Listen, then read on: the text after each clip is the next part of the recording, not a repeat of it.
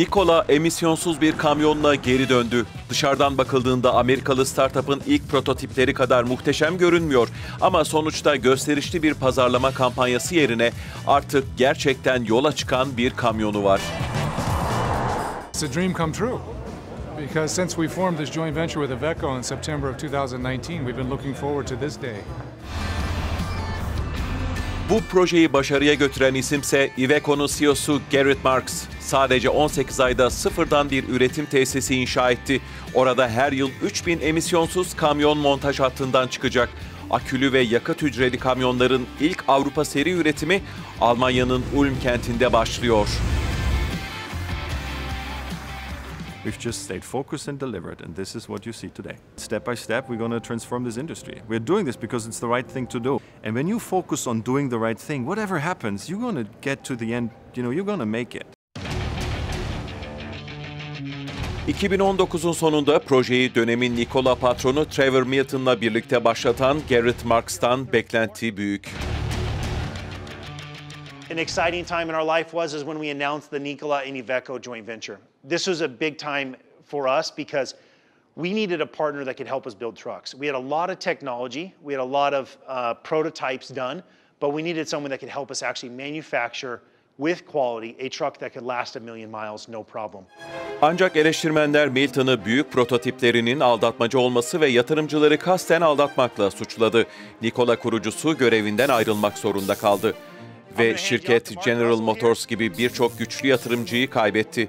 Projesi için farklı şirketler arasında ağ kurmak isteyen bir girişim için bu bir felaketti. Görevi Mark Russell devraldı. We have a great network of partners and supporters and collaborators. We're a partnership company. We've grown by partnering. Ancak ortak projede şasi ve karoserden sorumlu olan Iveco ve Gerrit Marx, Nikola'ya sadık kaldı. Alman ortaklardan Bosch da aynı çizgide durdu. Elektronik uzmanları elektrikli tahrik sistemi konularındaki teknik bilgileriyle katkıda bulunurken, kamyonlar için hidrojenle çalışan yakıt hücreleri oluşturdular. Nikola, Bosch'un desteğiyle bu fırtınalı zamanlardan çıktı.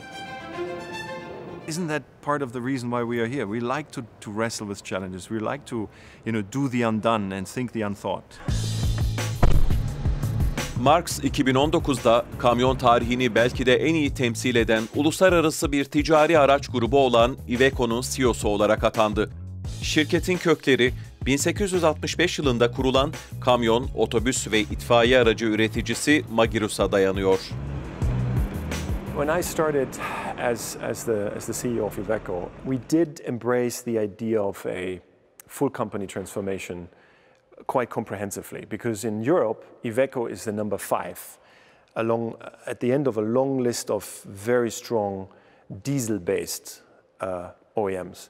And what I had to do is, together with my team, we had to reinvent ourselves. And with that, we scouted the market, we found the Nikola motor, and we thought, hey, that's an interesting segue. We think alike, we are complementing as teams each other.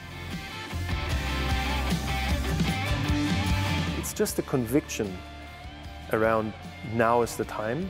Now is the time, and this crisis is accelerating the need for change, and it will create windows for those who know how to capture these opportunities.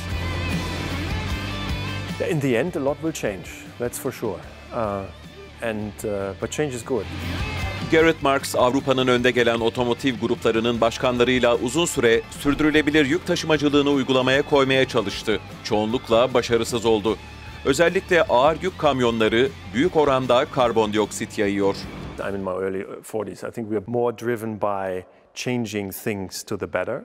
And we are going to have enough runway still left to see the consequence of our doing. If it takes you 35 years to become the CEO of a company, and then you have 3 years until you retire finally from that employer, how much vision, foresight, and risk are you taking in your last term with that company? None. Nikola ve Iveco kamyon taşımacılığı sektöründe ellerinden gelenin en iyisini yapma yolunda ilerliyor. Tesla ise neler yapabileceğini çoktan gösterdi. Tesla CEO'su Elon Musk, elektrikli mobilite konusunda cesur fikirleriyle şirketin başarıya ulaşmasına yardımcı oldu. You'll be able to choose 3 settings, which is normal, sport, and insane. These companies have a lot in common, and it's a true disruptive mindset, challenging the status quo, thinking the unthought, do the undone. There's a whole group of millennials out there who are just sick of, old established companies repeating again and again and again the same story from above. Corporate boardroom vanity that is slowing, transformational processes down.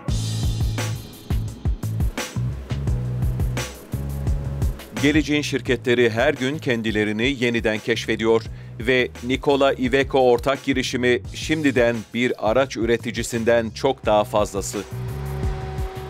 Think end to end, from the production of the fuel, through the distribution of the fuel, the operation of the trucks, the financing of the trucks, the reuse of the trucks. If you take the entire value chain.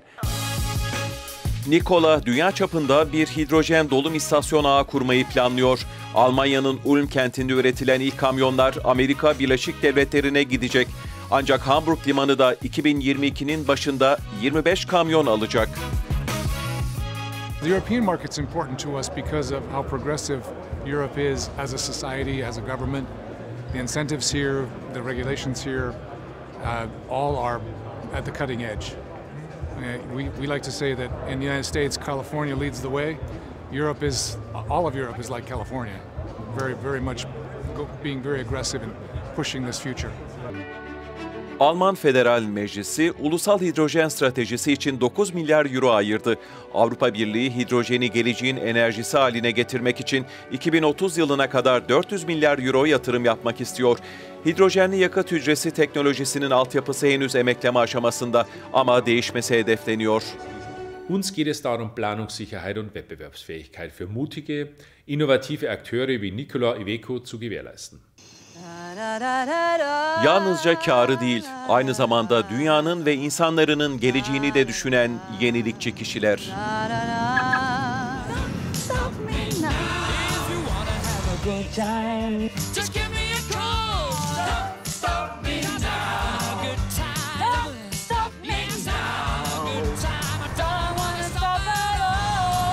The joy of a quarterly earning is gone the day after you reported it. The joy or the, let's say, the pleasure you take in doing something that lasts and changes the world is something that actually lasts for longer. Emisyonsuz kamyonlar uluslararası işbirliğiyle üretildi. Başarının ardında bir Alman CEO'nun yeni yaklaşımlar denemesi var. Oh, he's a great collaborator. The entire team is wonderful. When we formed the joint venture in September of 2019, one of our worries was we're a startup. We go very fast. And we're teaming up with a company that has roots that go back over a century. So how is this going to work? Can we go at the same speed? Can this be a marriage that can work? It's gone famously. Ulm'deki bir test pistinde Gerrit Marx, Nikola kamyonu içerisinde ilk denemeleri yapıyor. Sürdürülebilir yük taşımacılığı artık bir ütopya gibi görünmüyor.